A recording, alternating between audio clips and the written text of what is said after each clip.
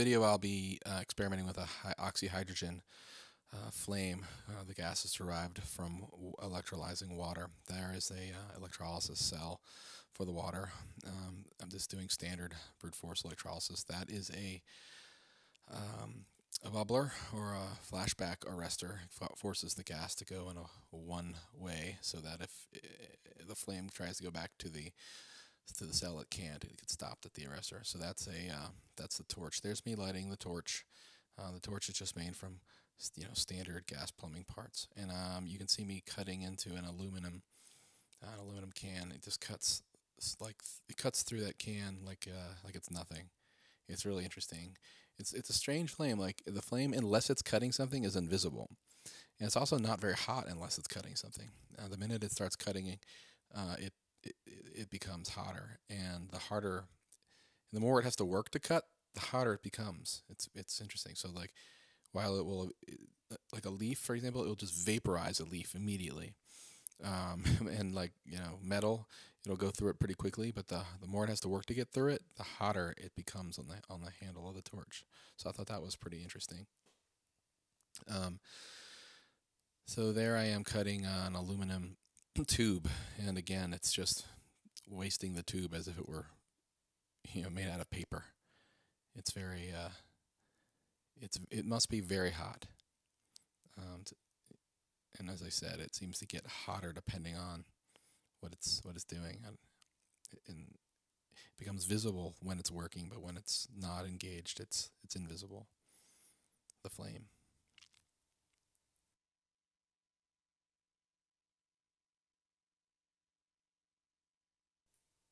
You can see it there. It glows very brightly.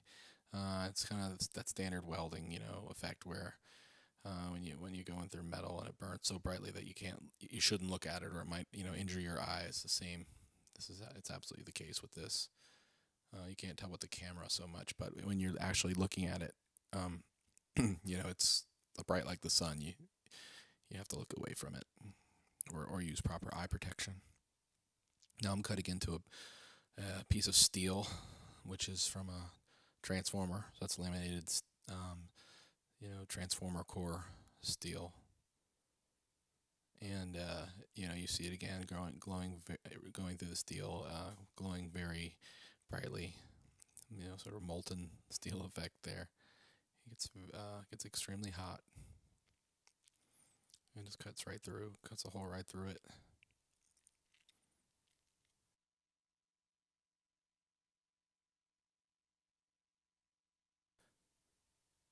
And so the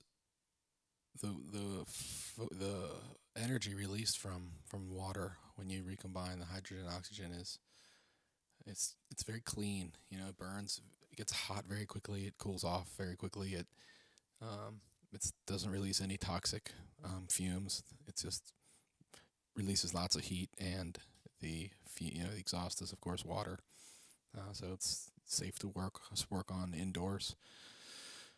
If you're like a jeweler or something, you can use this type of torch and not have to worry about carbon monoxides or anything like that. Here I am working on a piece of glass, and it cracked. The thermal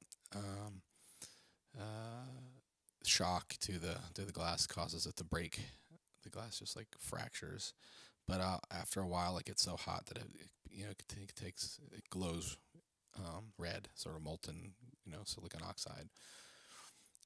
There's the bubbler. You can see the hydrogen gas bubbling, the oxyhydrogen gas bubbling through there. That's the flashback arrestor operating. And there is a power meter. So I am drawing about 500 watts off the wall in order to power the torch. So here is a thermometer. That's a Fluke Type 3 thermocouple, and I wanted to measure the flame the best that I could, and so I just took the flame and put it on the thermocouple, and it didn't go up as high as I expected. I'm not sure if maybe I'm not. Maybe I am not, measuring it the most optimal way. But as high as I could get it to go was somewhere around 720 degrees. But I know that 720 degrees Celsius is not hot enough to go through the through aluminum. So it must be actually hotter than that. But as I said, there seems to be this effect with this torch where it only gets as hot as it needs to for doing the job.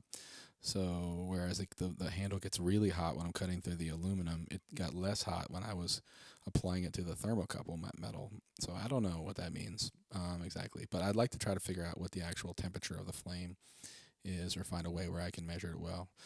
Well, thanks very much for watching this video, and I'll be doing more with this soon.